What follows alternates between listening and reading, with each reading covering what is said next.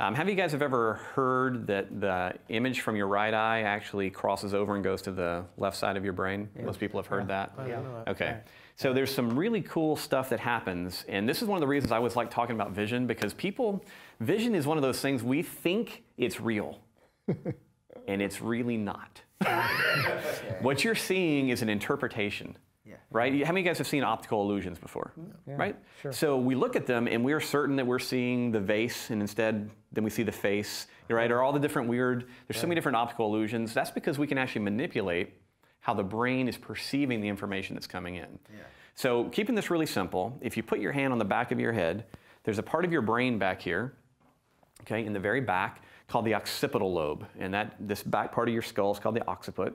And the occipital lobe is where most visual information is processed. Now, that's on a really basic level. As we've gotten better with technology, we've got these cool MRIs and functional MRIs now. There's about 36 different areas of your brain that actually get active when you're doing visual tasks. So vision's really, it's a widespread brain thing, all right? It's doing all kind of stuff. But on the whole, most of the cool processing happens back here. But here's how you kind of want to start to think about this. If I'm looking at you, you want to think that I have a camera lens here and a camera lens here, right?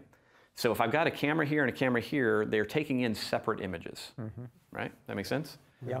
And so what happens, my camera lens on the right is looking at you, and in fact, when I actually first perceive you, when you first hit my eye, you're actually upside down.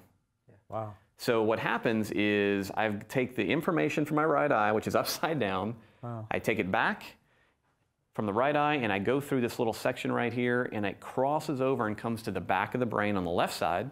The same thing's happening with the lens on the left side, and hopefully, if everything's working correctly, those two upside down images are turned right side up and then merged to give us good, what's called binocular vision, right? Is everyone clear on that? Yes.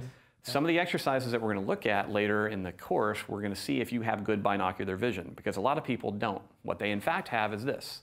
I've got a camera lens and a camera lens, and someone smeared Vaseline on this one. Oh. Wow. So now what happens is I've got a super bad image coming in from one eye, very pixelated and blurry, and I've got a good image. And so when it gets back to the brain, to the occipital lobe, your brain has a hard time putting them together and making them merge. Yeah. And so what happens for a lot of people is the brain actually just turns that image off. Click. And so we feel like we're going through life with two working eyes, when in fact our brain's really only using one image. Wow. All right? So we'll talk about we've got a little exercise and a test for that. I'll show you how to test for it. I'll also show you how to start to work to improve it.